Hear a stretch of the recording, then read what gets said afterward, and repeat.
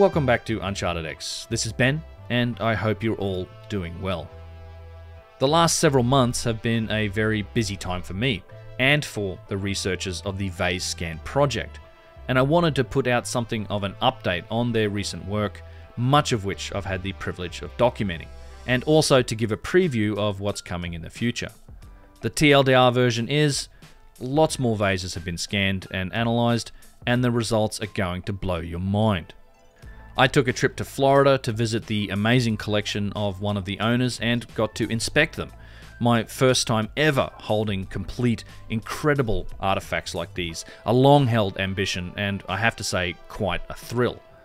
I also spent a couple of days in Illinois with Chris Dunn and the engineers and metrologists involved in the Vase Scan project, Nick Sierra and Alex Dunn, observing them doing real, hands-on metrology inspections of vases in a precision engineering lab. Not only are the results of these inspections utterly profound in their own right, they're massively impactful to the story of history as we know it. Not only do they confirm the results and subsequent precision manufacturing conclusions reached by the analysis of the initial Granite vase, these results have answered some of the open questions that remained after that work. Is this first vase a unicorn, a one-off singular example? No, it definitely is not. Several of the vases that have now been inspected rival and in some aspects even exceed the precision found on the initial artifact. Are these things modern fakes? Well, no. Based on the work now done, we can confidently state that they are not modern fakes. Several of the examples recently studied possess impeccable provenance going all the way back to the 1800s, the century during which many vases were dug up from the sands of Egypt.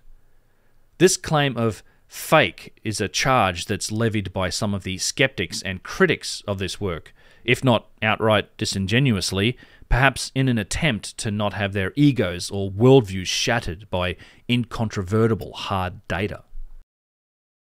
While criticism of and questions about the Vase Scan work are certainly legitimate, even necessary for projects like this, after all, it's profoundly narrative shifting in its implications, it's very difficult to argue with the hard data of the results and the open source nature of the work.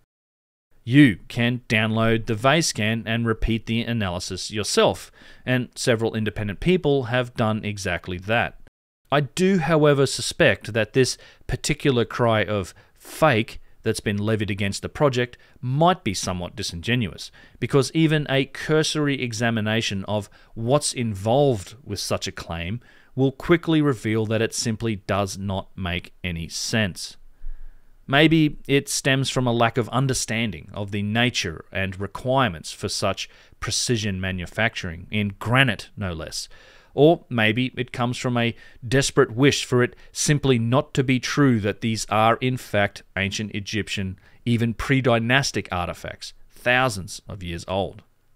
While the team is working on getting access to museum pieces, many with indisputable provenance, and there are pieces in the current target collection that trace back to the 1800s, even with the OG vase, the original Granite vase, with a known history going back to the 1980s, or with those that are traceable back to the 1960s, as are some of those featured in this video, you have to ask, who was doing micro-machining in granite back in the 1960s, even the 1980s?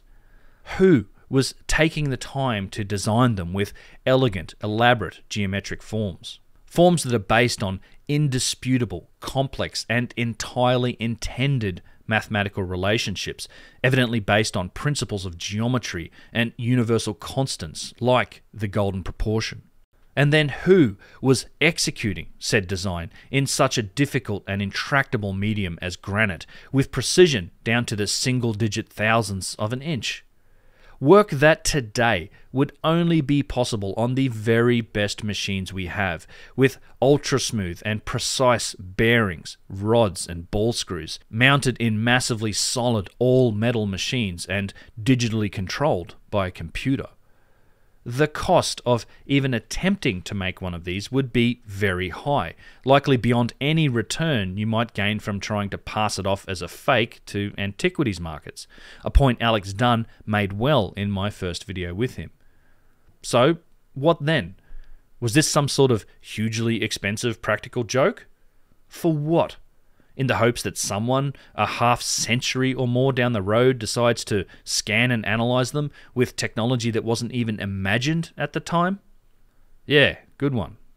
What do they call you? The funny man. Tell me a funny joke. No? Not very funny.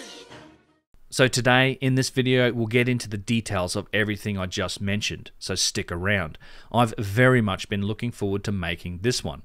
And at the end, I'll tell you where you can get access to download scans of some of these incredible vases yourself.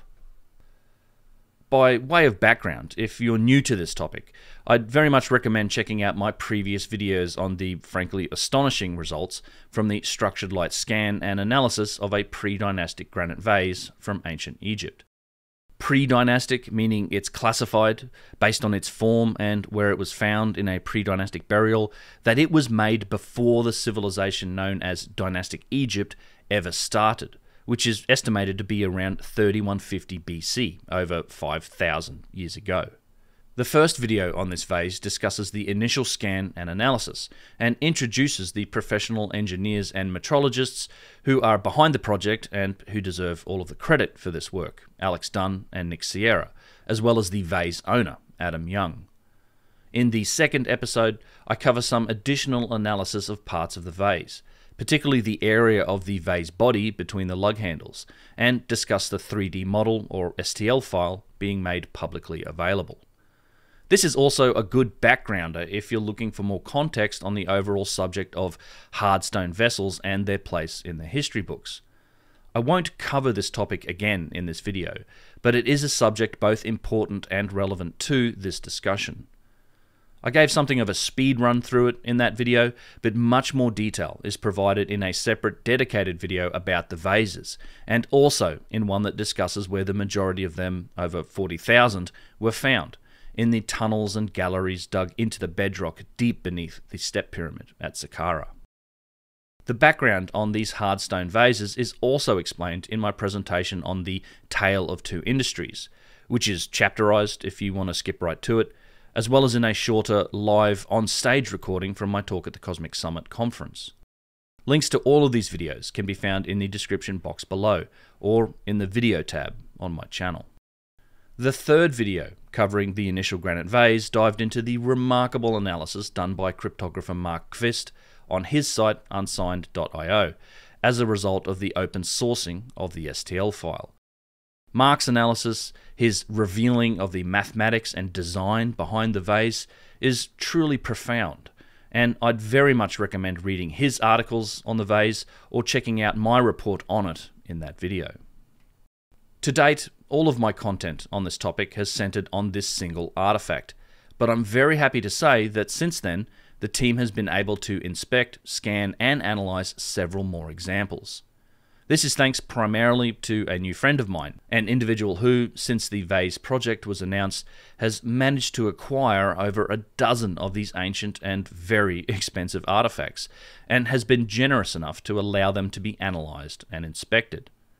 So, many thanks for his passion and commitment to finding the truth. It's very much appreciated. At this point in time, October of 2023, more than 10 ancient hardstone vases have been scanned using structured light scanning, a process that creates an accurate model of an object to a resolution of less than 1,000th of an inch. Some have even been scanned via CT-Xray, including the original vase, a process that has micron-level resolution and reveals the details of the interior of the object. Where structured light scans create a point cloud with millions of points, CT-Xray generates point clouds with billions, and the scan files are gigabytes in size. Initial precision reports have been created based on the scans, and we've even had some initial geometric and mathematical analysis performed to investigate design methodology, or to see if there's any shared basis between these remarkable artifacts. I'll get into the details a little later in the video, but the results from this initial work so far are, let's say, very encouraging. Not only have scans been performed, in October of 2023, the Vase owners and engineering team met in Danville, Illinois to do a hands-on metrology inspection on a number of vases, with me tagging along to document the day. Led by Chris Dunn, Alex Dunn, and Nick Sierra, along with the Vase owners, as well as engineers and executive staff from Danville Metal Stamping, several vases were put through an array of inspection, looking at concentricity, roundness, continuity, and wall thickness. Danville Metal Stamping is an ideal location for such testing. They primarily manufacture precision parts for gas turbine engines in the aerospace industry, and Chris Dunn, before his retirement, worked here for more than 20 years.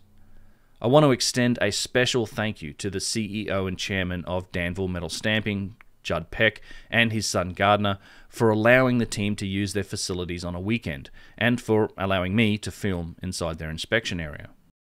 This type of metrology inspection, when you're measuring down into the single-digit thousandths of an inch, relies on all of the components involved in the process, and that starts with the surface plate everything is set up on. Granite is often used for precision surface plates and tables, as it's a very thermally stable material, and it can be ground very flat. One of the control surfaces used in this test at Danville Metal Stamping was a huge slab of rose granite, calibrated to a flatness of less than 1/1000th of an inch. Some of the higher grade tables or plates, A or AA rating, can get down to a tolerance of 5 microns, 5 millionths of a meter, roughly 1/5 of 1/1000th of an inch. Let's spend a little bit of time to put these numbers into some context. The primary measurement tools used for these inspections were dial indicators, held securely in height stands. The indicators are numbered in the thousandth of an inch, and each line around the indicator is half a thou, or 0.0005 inches.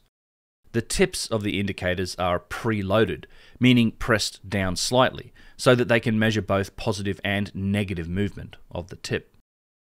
So what do these numbers actually mean? Let's quickly talk about precision in the modern world and what's actually possible with our very best equipment. Also, feel free to get your metric versus bananas jokes out in the comments at this point.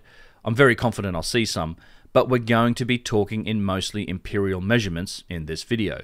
This work is happening in the United States. It's what the dials and tools use, not to mention the engineers, although they are also fully conversant in metric. There are 25 microns, or millionths of a meter, in a single thousandth of an inch. Don't at me, it's close enough to it for the purposes of this discussion. I know that technically 25 microns is 0.984252 thousandths. A single micron is about the size of a bacteria, so let's just say it's pretty damn small. In terms of a modern example, let's consider an engine. Components of engines are generally precision-made from metal, on computer-guided lathes, mills, CNCs, that sort of thing.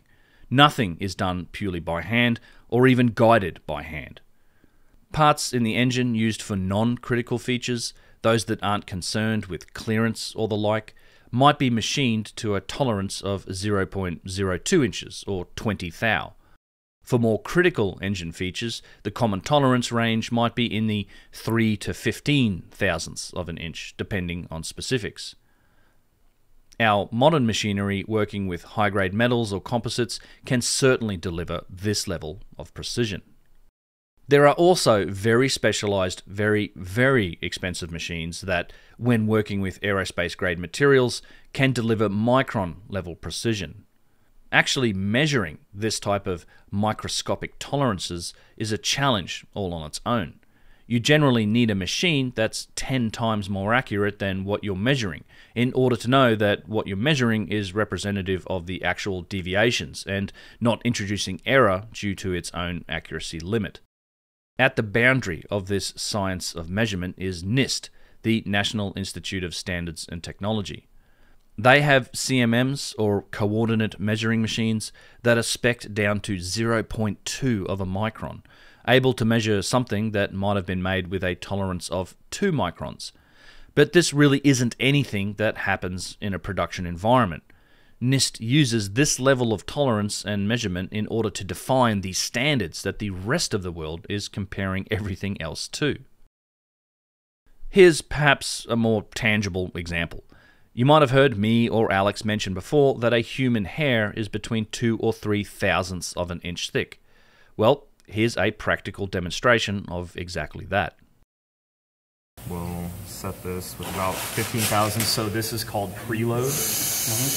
You want to put preload on an indicator to make sure that you get enough travel to accurately define what you're measuring. So this little section of the surface plate, as you can see, is perfectly flat. Right. So if I very painstakingly pull out one of my hairs. I didn't know. Yeah. So there's one of my hairs. Oh my God. I set it here on the plate. and I hit it with the indicator. Yeah. Oh, boom. There you go. You see about 2 thousandths of travel on the indicator just from running over a single hair. Right there. So, yeah, that's cool. Here's another demonstration. In this case, Chris Dunn used his precision straight edge against the very flat plane of the granite surface plate to show the gap generated by one of my hairs. Again, probably 2 to 3 thousandths thick. You want the hair? Yeah, let's get one of Ben's hairs. It'd be real easy. You can get a hair, sure. Why not? How old are you, Ben? 45. 45? Mm-hmm. Yeah, you probably still have a 2.5 thousand thick hair. Yeah. Pick one. There we go. Yeah, that's what I'm talking about. Lay down there. We were measuring it just a minute. You measured one of his, but they're a bit shorter than mine. Soon to be available for sale on unchartedx.com. Genuine Van Kirkwood. Merchandising. Merchandising! Where the real money of the movie is made.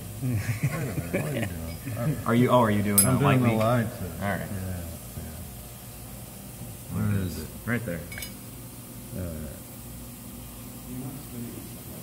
So, Maybe I can get right down on the level here.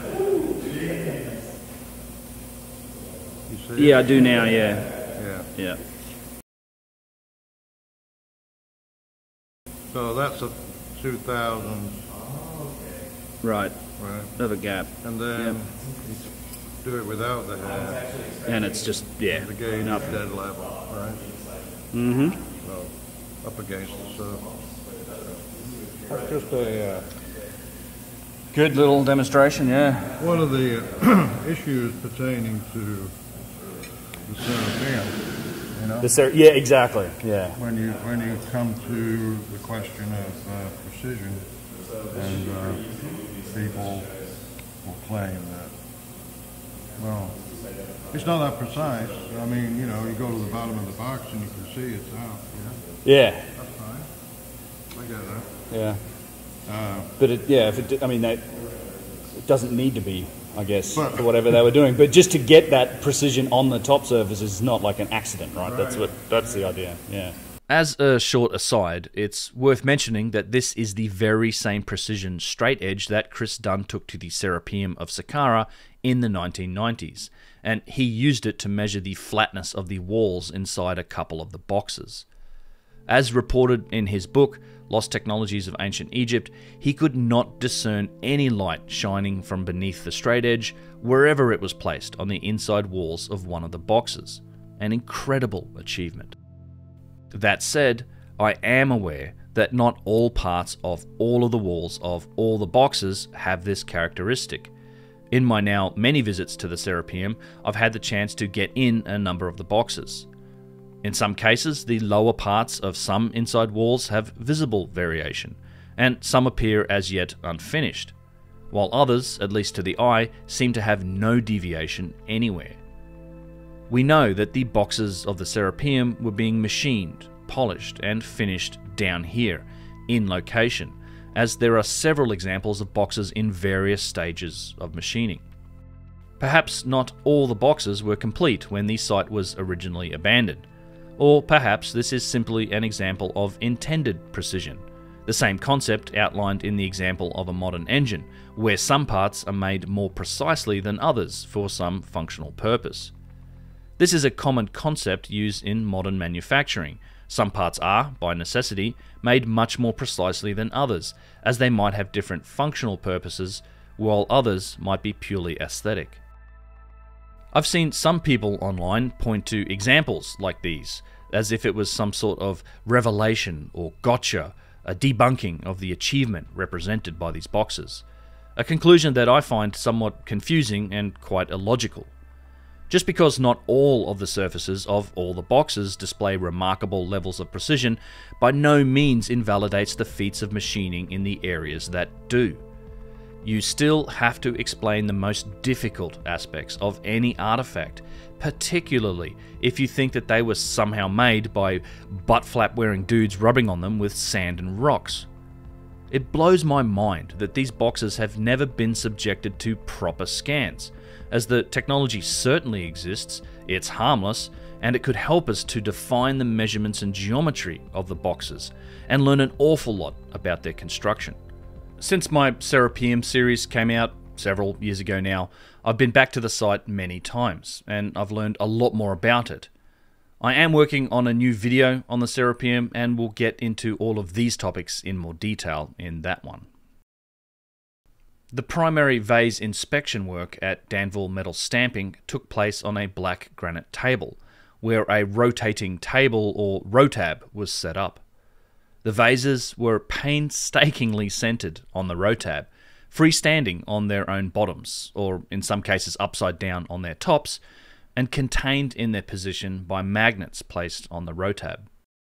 The fact that these vases can be centered on their own surfaces also speaks to the precise flatness of those surfaces, and the exact perpendicularity they hold relative to the vase centerline, yet another remarkable attribute of these artifacts. It's ridiculous. And It's ridiculous. and the surface here is what? 4/10. 4/10. Yeah. This one. Yeah. Wow. Yeah. Just lapping. Silly. It's just lapped. It's just silly. Once centered, indicator dials are placed and preloaded against the vase, in 2 or 3 positions on the vase body, and 1 on the lug handles, as continuity of the handles is an area of particular interest. Based on on Adam's vase, we know that they have a flat plane, and so we're using that as a datum. And then from that flat plane on this rotary table, when we measure different points along the length of it, the concentricity. The rotab is then rotated via the use of an electric drill powering the mechanical gear set. It's worth noting that the rotab itself has a runout or variation of around 1/1000th of an inch. Yeah, but the other thing is that this table runs out probably 1,000. So, you know, I mean, So the table? So this thing runs out about 1,000? This table, right. Right. So if I put an indicator on the table, The table's flat. Yeah, we looked at that a minute ago. Right. Oh, here it runs out on the...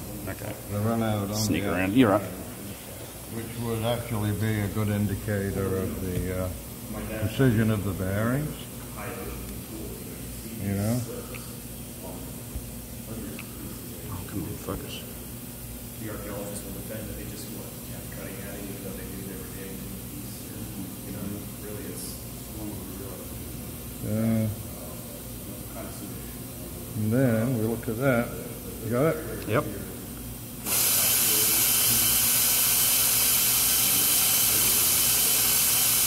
So that's about 1,000 at 10. Yeah. So that's fairly close, right? So that's like 10,000th is the scale on the gauge. No, actually the indicator's resolution is 5.0005. Okay. So half So half a a thou. Half Okay. a thou, yeah. As the table rotates, the dials show the runout or variance of the stone surface in increments of 0.5 of an inch, giving an indication of concentricity, roundness, and continuity of the shape and surface. What you're seeing here is essentially the same results as the geometric analysis done on the 3D scans, but at least to someone like me with no experience in precision manufacturing, it's a more tangible demonstration of the precision of these artifacts versus the, let's say, slightly esoteric to the uninitiated CMM work that's done in software on 3D models. Also, the wall thickness of the vases were measured with Dyer dial thickness gauges at 4 equidistant points around the center of the vase, 0, 90, 180, and 270 degrees, at least in the vases where the calipers can fit. We can compare the results to show the runout or variability of wall thickness, which isn't a measurement we've seen before on the scans, and I can say that the results observed showed that the interiors of the vases were very carefully machined indeed. Let's now get into some of the individual vases and their results. Overall, we found that the rose granite pieces, in particular these 3, including the original vase, showed the highest levels of precision. Perhaps this is a feature of this particular stone type. After all, rose granite is commonly used to create precision surface plates. Other vases in the collection, some made from diorite or those with large corundum inclusions, were still what I would call very precise, but not quite to the same level observed in the rose granite pieces. This has led the team to speculate that perhaps this is a feature of rose granite pieces that might not be present in other vases. But honestly, I think our sample size just isn't big enough yet to come to any conclusions on material differences. I do know of several examples, found in museums around the world, that are made from various types of hard stone, that seem like exceptional targets for metrological analysis. Some display incredible balance and symmetry, others have remarkably thin wall thickness. The team has been progressing with getting access to museum pieces and remain optimistic that this will happen, but it's a slow process. So, starting with the original granite vase, here you can see it set up and centered on the row tab. Again, each line on the dial indicators is half a thou, or 0.0005 inches. Remember that the tips are pre-loaded so that they can measure deviation both up and down. So you're looking for the overall sweep of the indicator needle rather than any absolute value on the dial face, although they are zeroed out in their starting positions. The third dial down from the top is positioned and zeroed against the lug handles, so will only generate a reading when the tip sweeps across the lug handles as the vase rotates.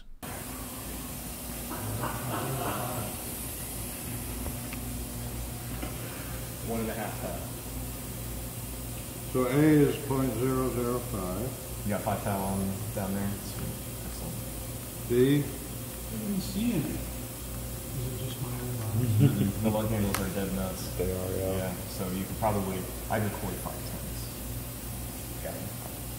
If you put perfect numbers on an inspection report, the customer gets a little concerned. Yeah, that's when the source inspection gets a little difficult.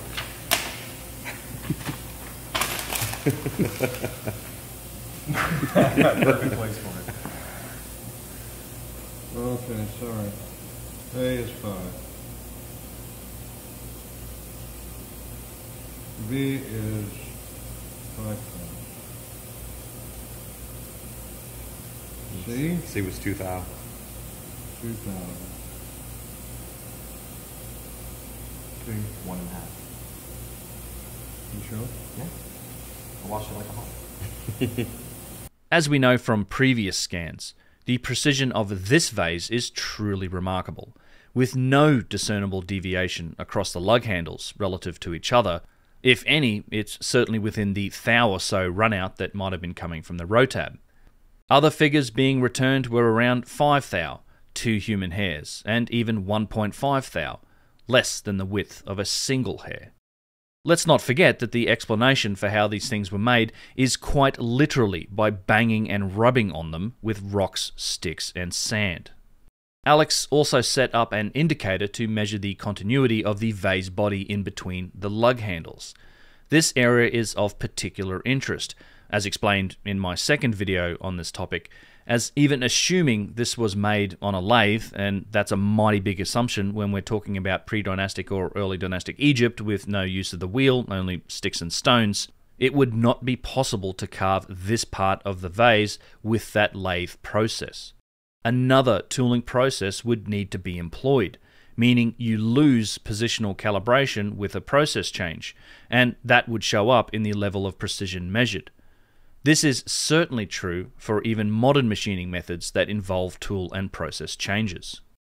As reported from the scans and my second video, and now confirmed from the physical inspection, no significant deviation in precision is found in the area of the vase body between the lug handles. I think at this point we're a long way away from sticks and stones, but the results keep on coming when we get to wall thickness. So we'll rotate that.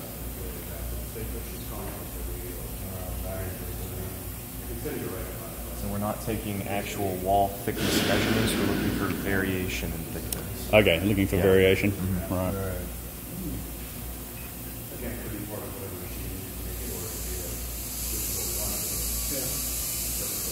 What we got there? 1,000. 1,000. Yeah. I think I don't know. I'm in an alternate universe here. Yeah. Move around.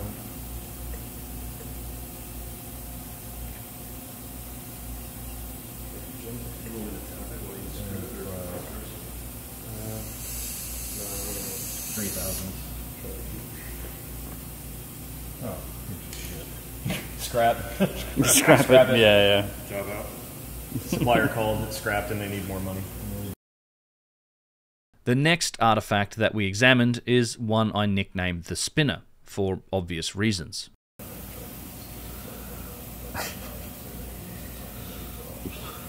Yeah, the report on this one was cool. Like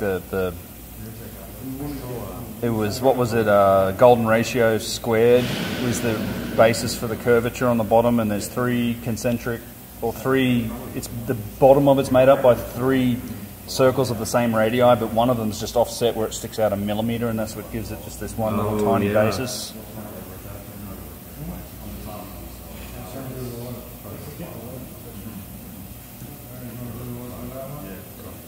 Yeah, I mean, it's fairly well balanced. Look, it's still going. Like, It's incredibly well balanced on a tiny tip and able to spin on its axis for quite some time.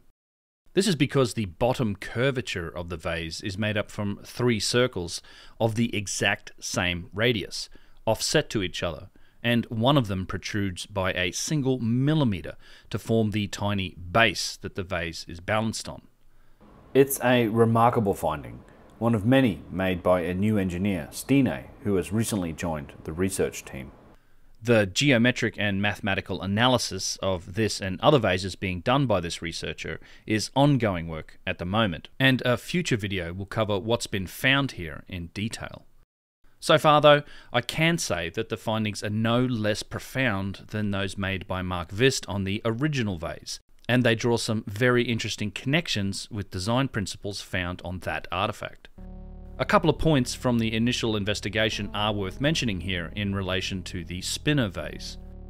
Measurements of the main features of the vase are taken from the scan, its height and the width in different areas, the top lip, the internal opening, the neck, the lug handles, the widest part of the body, etc.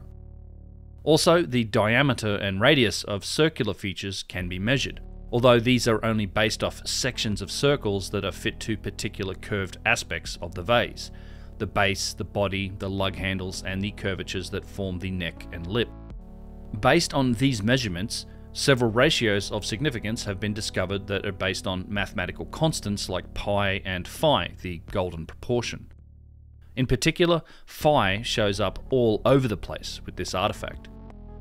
For example, the ratio of the radii of the lip over the neck is equal to pi over phi squared, with an error of around 0.59%, in real distances on the vase around 0.19 millimeters.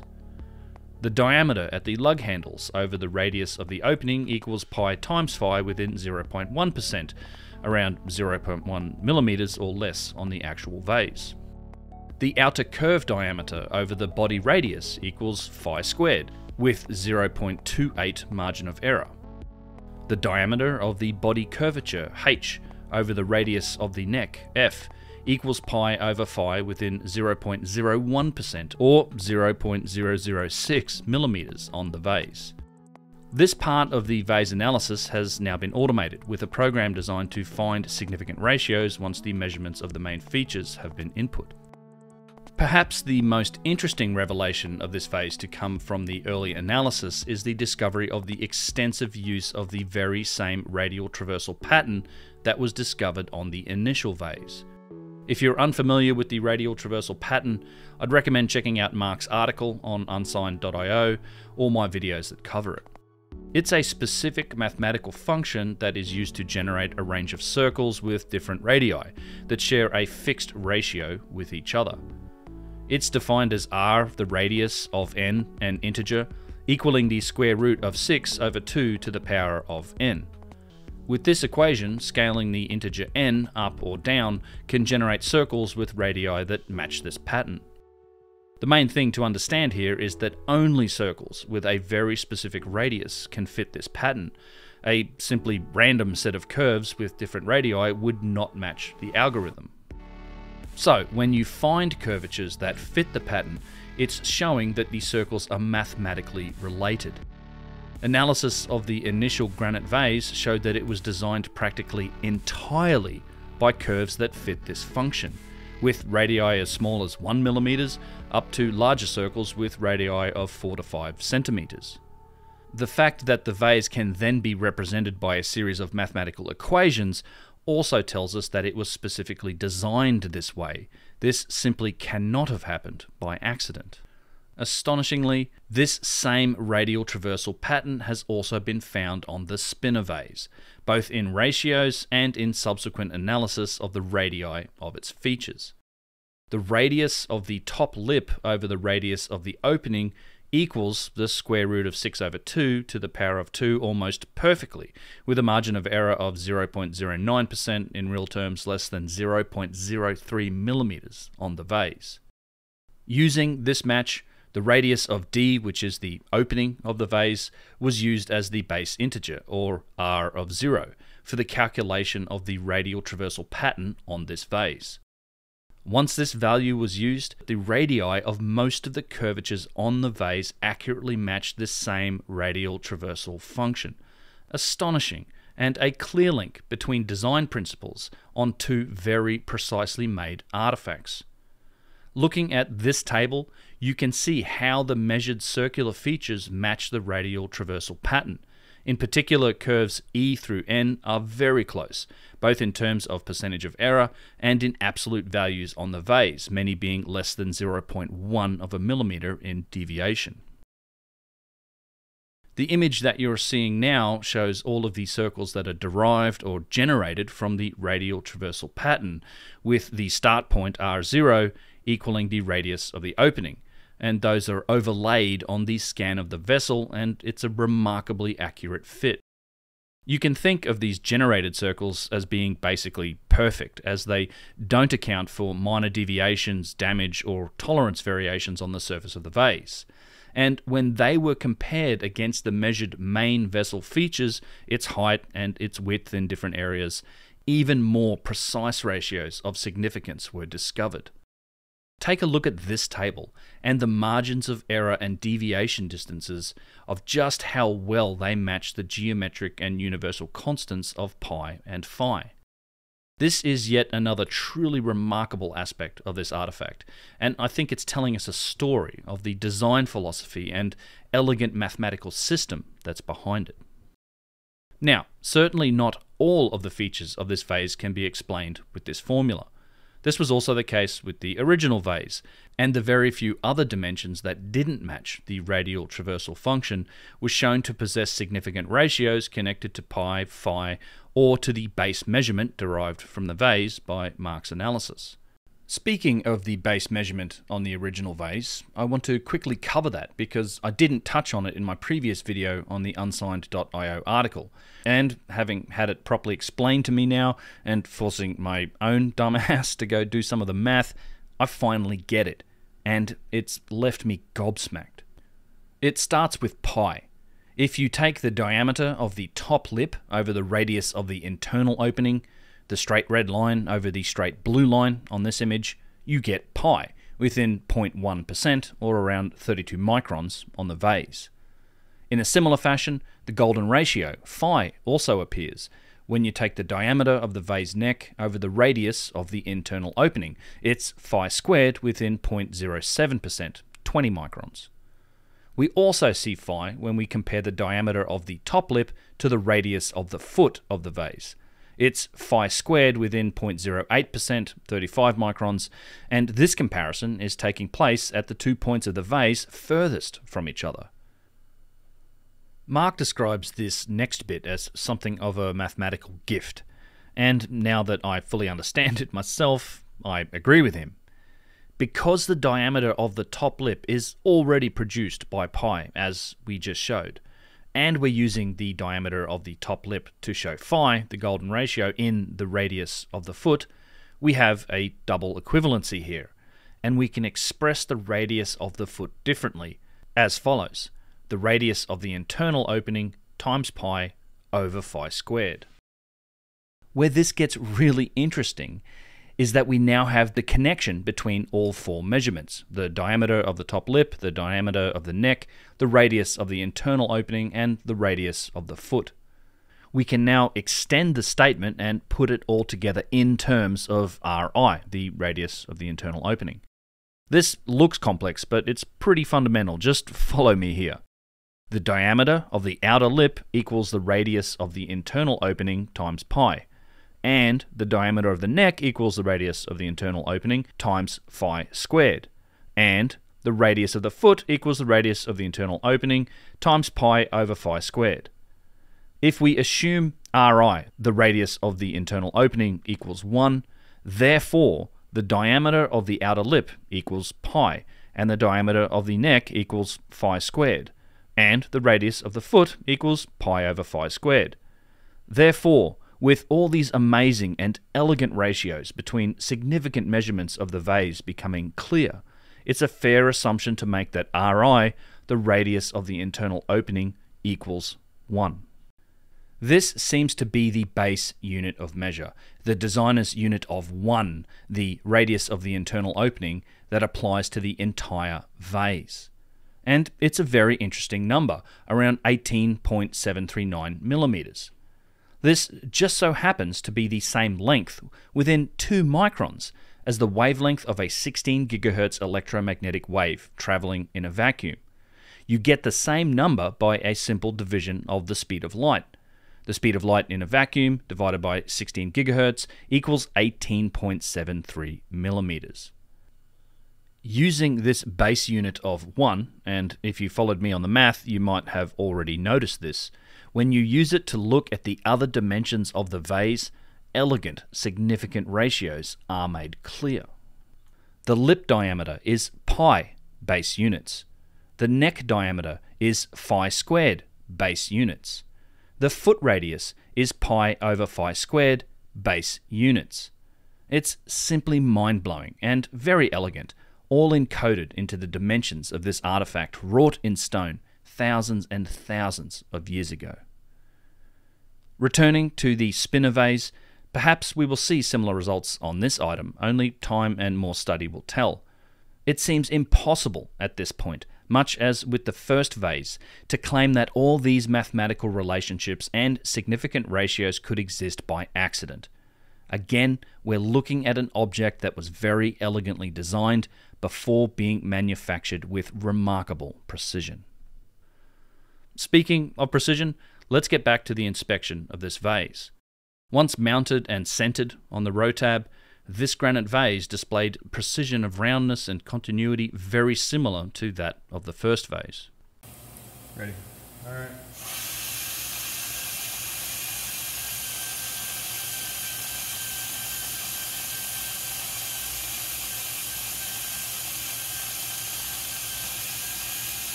4,000. 3.5. 2. Yeah, that one hardly moved. Yeah. Huh? That one hardly moved. Hell, man. What did you get, Nick? 3.5. 3.5. You think that? Anybody who thinks that wasn't turned on a lathe, raise their hands. All right.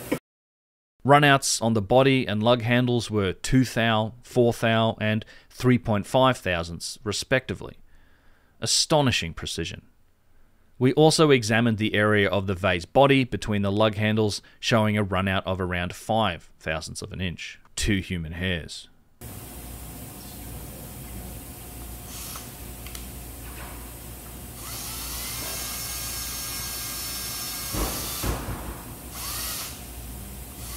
It's like 3 and then it hits 5 when it gets close. Yeah. The wall thickness of the vase was measured and compared at multiple points, showing a variability of 2 thousandths of an inch.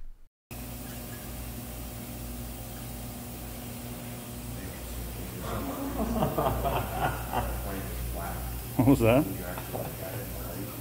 It's Just like, zeroed out. It's 2 thou maybe. No, it's closer than that. It's like almost. Oh, that's how. I'd say each line is 1 thou, so. Maybe. Oh, yeah, maybe 2,000. You could get 2,000. This vessel has been precisely machined, both inside and out, such that the thickness of the material varies only by the diameter of a single human hair.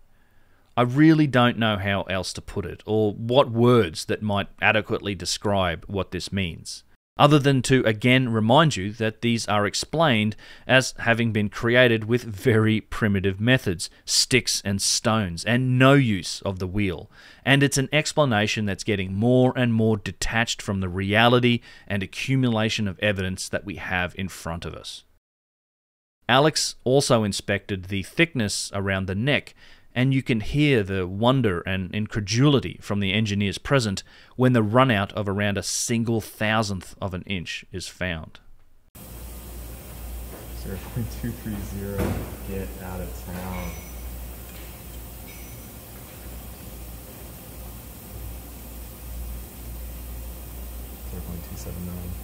So, who was doing micro machining in 1968?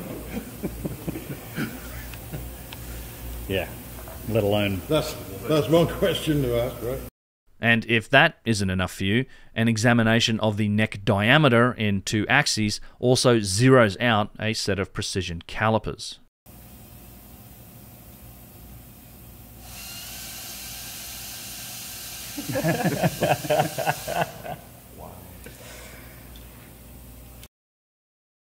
Moving on to another vase, and if I had to pick a favourite amongst the current collection the team has been working with, this would probably be it. Primarily because it's particularly thin-walled and delicate.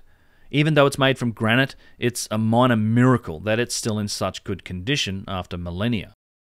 The material thickness on this artifact ranges from 4 down to an astonishing 2 millimeters, less than 1/10 of an inch. Flinders Petrie documented even thinner pieces, down to 1/40th of an inch, but this vase is remarkable in any case, particularly considering the difficulty of the medium, rose granite. It's thinnest around its center, and as a result is translucent. Light shines through the stone, highlighting the quartz inclusions and other components in the matrix. Once again, when centered on the rotab, we can observe the incredible precision that went into its manufacture.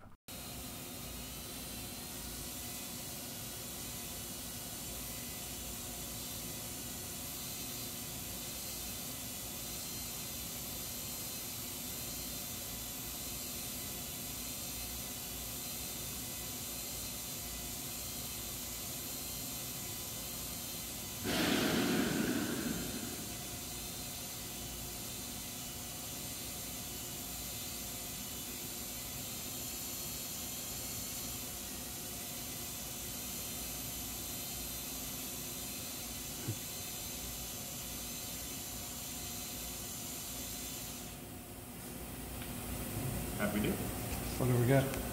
A was about 29 or 9,000. 9,000 on it?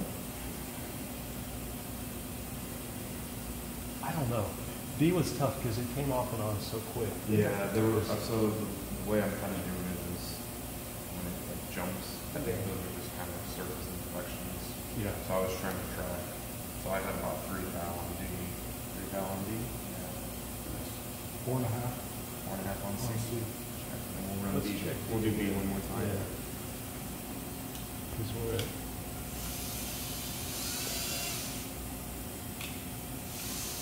And I guess if the handles are even offset just a little bit, then the reading is going to be. Let's get about 3 thou there. Oh wow, there's no movement on 2 of these. It's like crazy. I mean, it's got to be 3 there. Yeah. Yeah. 10 thou. That's fine. 10. Record it. Single-digit thousandths of an inch run out on the vase body, and around 10 on the vase lug handles, which are slightly offset on this vase and not exactly opposite to each other.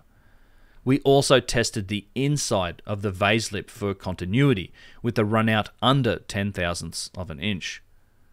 The area of the vase body in between the lug handles tested out in line with the other datum points for this vase, with a run out of around 8 to 10 thousandths of an inch in spots, and the majority being 3 to 4 thousandths. Where you can tell the tough material, and they came in and they cut in between, and they didn't blend the. Even better. Yeah. Really obvious. And just probably a little surface imperfection where it Yeah. spiked there, piece of And- quartz or something. Mm-hmm. Anytime you see it, yeah, jump a little bit. It's just hitting some piece of material on it.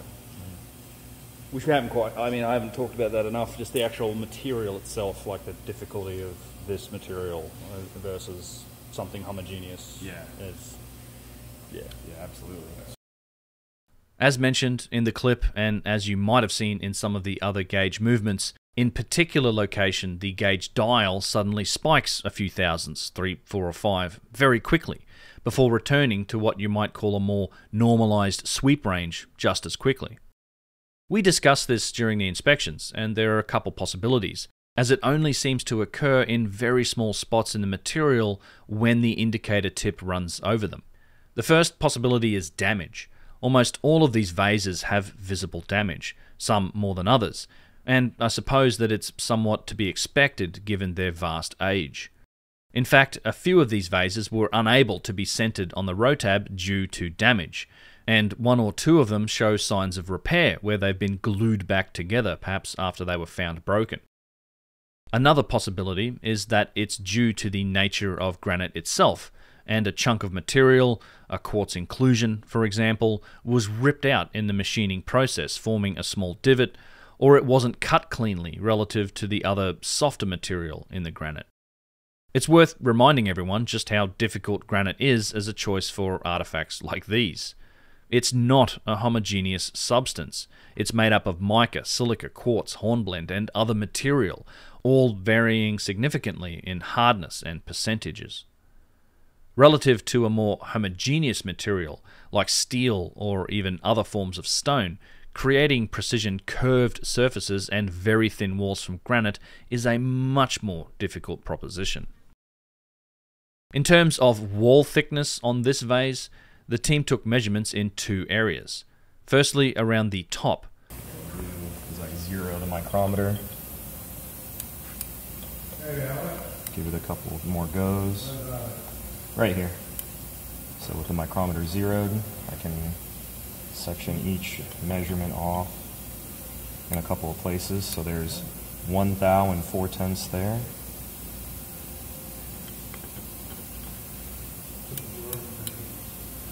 Dead nuts. Absolutely no deviation. 1/10 of deviation, 90 millionths. 1 thou and 7/10.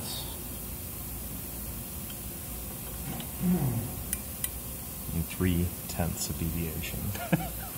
10 times the thickness of the deviation in wall thickness all the way around here. Reduced down to a single point. So Yeah, have fun hitting that by hand. Yeah, that's the idea. I got goosebumps, yeah. Yeah, that's crazy. The top, based on the initial geometric analysis, is an almost perfect conical section with an angle of 1/3 of a radian. Interestingly, the ratio of the height of this cone to the height of the vessel equals the golden proportion, phi. The top lip also happens to have been very consistently machined in terms of thickness.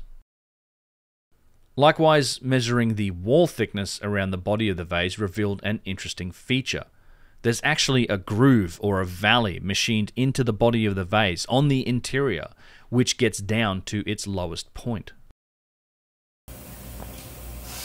You know, I'd like at this time to honor our ancestors and creators. Yeah. You can't go to Egypt and not be blown away by what they accomplished. No, this one's insane. Yeah. Fucking insane. Mm-hmm. Maybe I'll just start logging these into Excel today. See? Yeah, impossible. Yeah. Well, not impossible, obviously. Expensive. So, at this point, I think you can see the trend for precision and geometric design of these vases. On the day, the team also inspected a few more vases, including this black granite, somewhat unique beehive vase, and this red granite lotus vase. Although the beehive vase isn't consistently curved like the other examples, it did prove to be quite precise, with runouts in the single-digit thousandths of an inch when measured around its body at various heights. Some speculation was made as to whether this vase was actually intended to have this shape, or if it was perhaps unfinished, in which case further inspection might provide some clues as to its manufacture. The red granite lotus vase was an order of magnitude less precise than the other vases, with runouts in the 60 to 80 thousandths of an inch range. This leads me to a point that I'm not sure I've made in the vase series so far, that not all hardstone vases are the same, and certainly not all of them will show the level of precision that we've seen on the initial examples you've seen in this video. I've never claimed that they were, and certainly there are lots of examples that are obviously not precision made, and likely were made by dynastic Egyptians using the primitive handheld grinding methods shown by scenes on the walls found in places like Saqqara. The problem here occurs when this primitive methodology is just blanketed over everything that's classified as coming from this period, a topic I get into in my Tale of Two Industries lecture.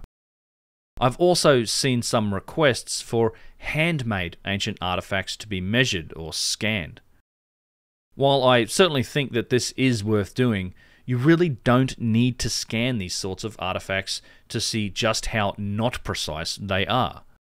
I often point to the industry of alabaster vessel manufacturing that emerged after the Third Dynasty, the one that I think that is represented by the famous scene on the wall found at Saqqara.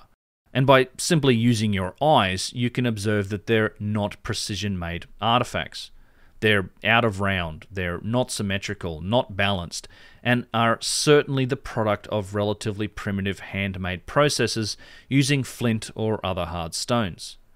Alabaster, which these vases are made from, also known as white calcite, is far, far softer and easier to work than granite, and what I think we're looking at here is a process that was possibly developed by Imhotep, the architect and polymath of Pharaoh Djoser, likely in an attempt to imitate or replicate the incredible hardstone vases that we know existed for thousands of years prior to his time. During the day of inspections at Danville Metal Stamping, the CEO of the company, Judd Peck, after watching in amazement at the results that we were seeing, went to his home to get a couple of modern marble vases for comparison. This particular vase was made probably around the early 2000s, from marble, on a precision computer-guided lathe, and it's exquisitely polished and very smooth. A beautiful piece of artwork under any circumstances. Marble is similar to alabaster in hardness, far softer than granite, and a very consistent, homogeneous stone, making it ideal for sculpture and artwork. Measuring the outside surface of this vase yielded a runout of around 5/1000ths of an inch, very respectable, and along the lines of what you'd expect to see from a marble piece that was manufactured in a modern computer-controlled lathe. Note also that there are no lug handles here to contend with. This would have been made without having to reset the piece for a tooling or process change. Where it differed vastly from the other ancient vases was the inside, which, on the marble vase, was only very roughly carved out. Obviously, the important part here was the external aesthetics, as no effort was made to thin down or machine the internal surface. Let's briefly return to the topic of provenance of the vases. As I mentioned in the introduction, several in the currently available collection have impeccable provenance going back to the 1800s and were known to exist in many museum collections, and many of them are also classified as being pre-dynastic. The pre-dynastic period itself is quite a wide range. It might be from several hundred years before 3150 BC, which is when the dynastic civilization started, or it might be 10,000 or more years before this. Dates for pre-dynastic burials from this period come sometimes from carbon dating, sometimes from other indicators. From what I can tell, most of the images and even recreations of pre-dynastic burials all seem quite similar. A primitive, shallow grave with a skeleton or skeletons in the fetal position, and often accompanied by primitive hand-formed pottery, bead and bone ornaments and tools, and occasionally, of course, hard stone vases.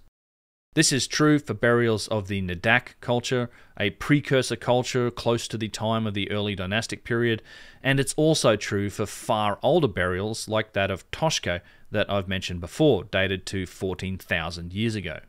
While Toshka might be an outlier in terms of dating, it's certainly not the only one that stretches far back into time. In fact, one of the vases in the current collection also comes from very deep antiquity and has impeccable provenance.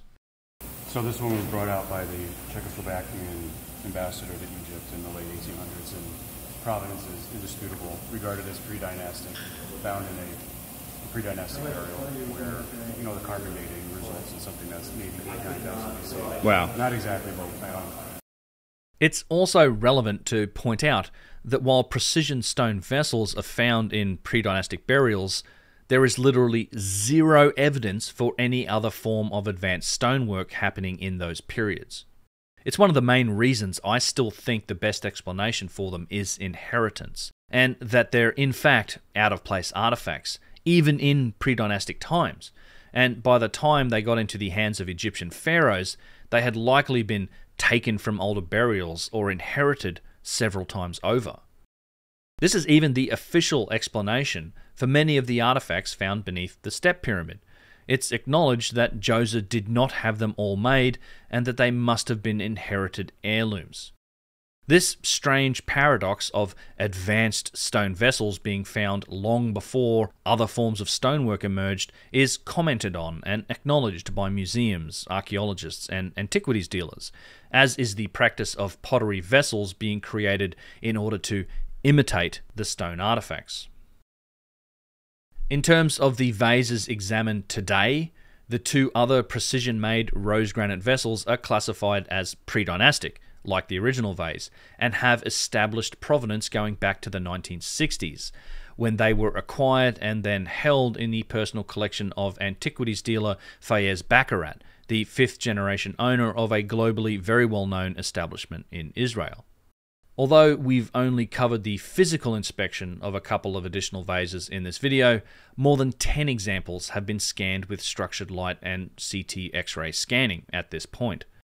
Several more vases have yet to be scanned as they've only very recently been acquired, but this will be happening soon. Interestingly, one of the recently acquired vases just happens to be the very same one that a certain skeptic of the vase scan project pointed out as a, quote, real vase, a granodiorite shouldered vessel attributed to the early dynastic period. I'm very much looking forward to seeing the results from this scan, as I'm sure so are many other people. There have been precision reports completed on these scanned vases based on the 3D models. I haven't really mentioned these reports in this video, firstly because it would take way too damn long, but also because these reports used a different methodology than that used by Alex and Nick on the first vase. Rather than creating a coordinate system based on vase features, tangent curves were drawn between points in order to generate a, quote, perfect surface, something that the actual surface of the vase could be measured against. While this method undeniably shows some remarkable results on many of the vases, single-digit thousandths of an inch and even 0 or perfect results in places, and it allows for both 2D and 3D comparisons and measurements, the team would rather adhere to a single procedure for vase analysis. This analysis work is happening as I'm making this video, and it will be covered on this channel when it's ready.